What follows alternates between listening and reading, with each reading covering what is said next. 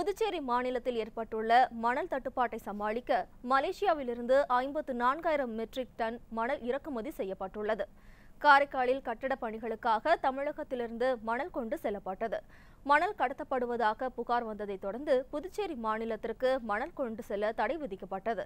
இதனால் ஏற்பட்ட தட்டுப்பாட்டை சமாளிக்க தனியார் நிறுவனம் மூலம் 54,000 மெட்ரிக் டன் மணலை புதுச்சேரி அரசு இறக்குமதி செய்துள்ளது.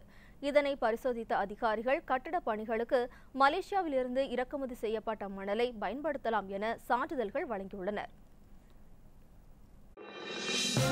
இது போன்ற முக்கிய வீடியோக்களை உடனுக்குடன் தெரிந்து கொள்ள NewsJ யூடியூப் சேனலை சப்ஸ்கிரைப் செய்யுங்கள்.